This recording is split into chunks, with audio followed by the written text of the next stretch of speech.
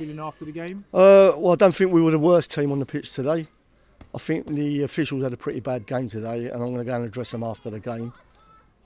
First time I'm going referee's dressing room now for over a year, but I thought it was a pretty bad showing by them.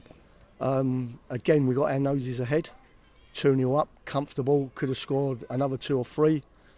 I think we got overconfident. We went out this second half and got caught on the ball, middle of the pitch. We conceded 3 consecutive corners. The third one, I think Michael's come out to punch and he's completely missed it. He's ended up in the back of the net. And the second goal, well, it just trickled in.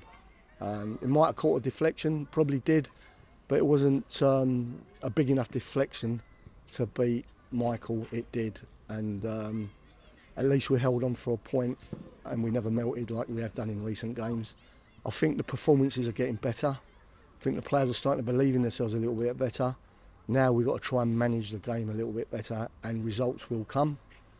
I still feel we could get into the playoffs, and I think if we manage to get into the playoffs, there won't be one side out there who want to play us in the playoffs. But am I thinking too far ahead? I think the performances have been there last 2-3 games against top sides. We've just melted in the past, and today I saw signs of a different Borough side holding on possibly towards the end, rolling their sleeves up and saying we're not going to get beat this time, and I think that's what happened today.